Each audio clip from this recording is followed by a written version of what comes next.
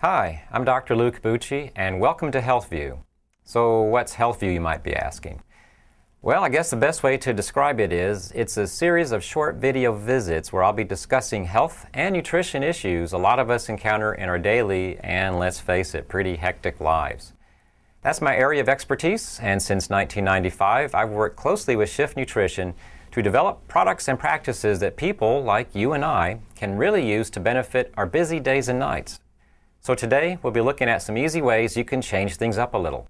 And I know you'll feel better if you try some of them. Okay, let's get started.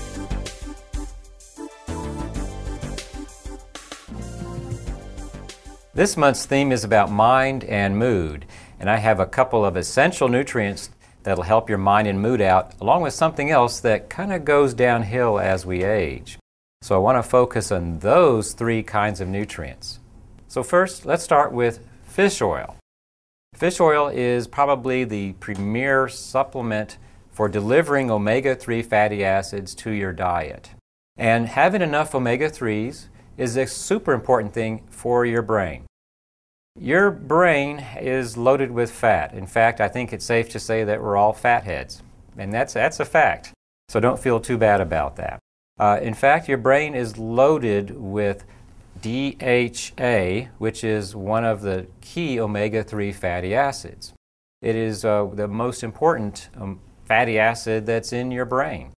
And it's there for a good reason. It keeps your brain cell membranes, all the different cell types, especially neurons, keeps them running better. And what that means is that they transmit their impulses and receive impulses better. That means you do everything your brain is supposed to do a little better. Think, remember, and feel. In other words, mood.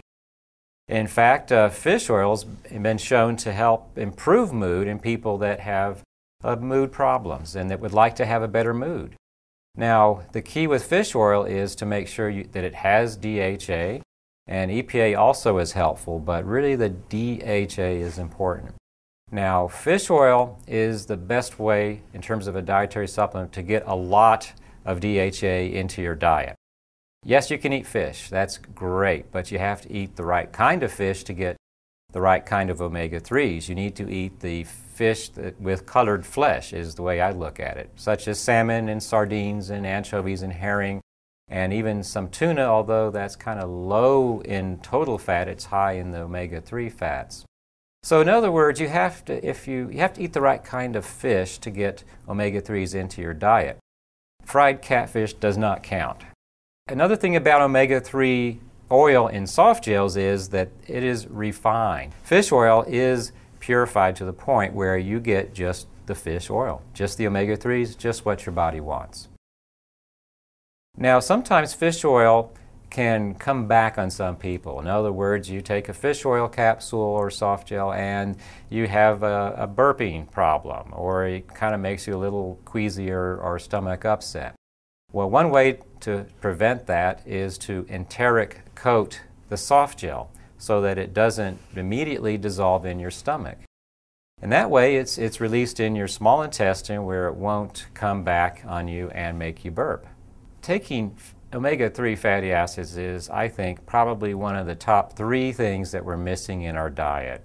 And actually, many experts now are agreeing that taking fish oil dietary supplements in terms of soft gels is a better way to get your omega-3s even than eating fish. Fish oils are also important in addition to helping your cells transmit the nerve impulses. They're also important to help keep your nerve cells safe and protected.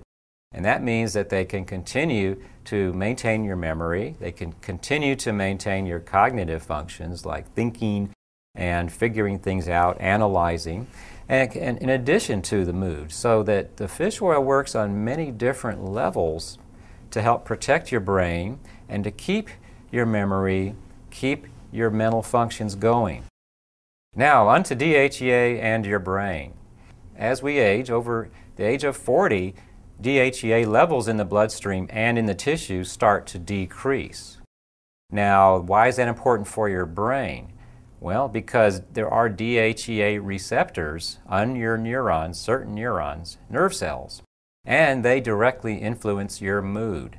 So if you have less DHEA, you have more crankiness. You just have a fouler mood. That's just the way it goes. So DHEA does contribute to your mood. Also, DHEA helps protect your nerve cells.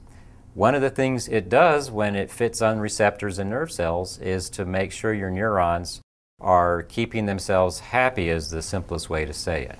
So if you know that you have low DHEA levels, or if you feel like you're cranky or feel like your mood could use a lift and you're over 40, then consider DHEA. Just one pill a day is all it takes. Now about vitamin D and your brain. Okay, we all know that vitamin D is essential for absorbing calcium and keeping your bone mass. So what is the story about vitamin D and your brain? Well, actually, all you have to do is just look at the seasons. Yep, look at summer, look at winter. Look at people are feeling better in the summer, the sun's out, which is when your body is making vitamin D if you're in the sun. And in the winter time, most people get the blues, you get the winter blahs, your mood is in the dumps. Well, that's because your vitamin D levels are going down in the winter compared to the summer. And yes, there are receptors in your nerve cells and in your brain for vitamin D. And yes, they do affect your mood. It's supposed to be like that. So in other words, what that is nature's way of telling you that you need more vitamin D. Getting enough vitamin D in the diet is not easy.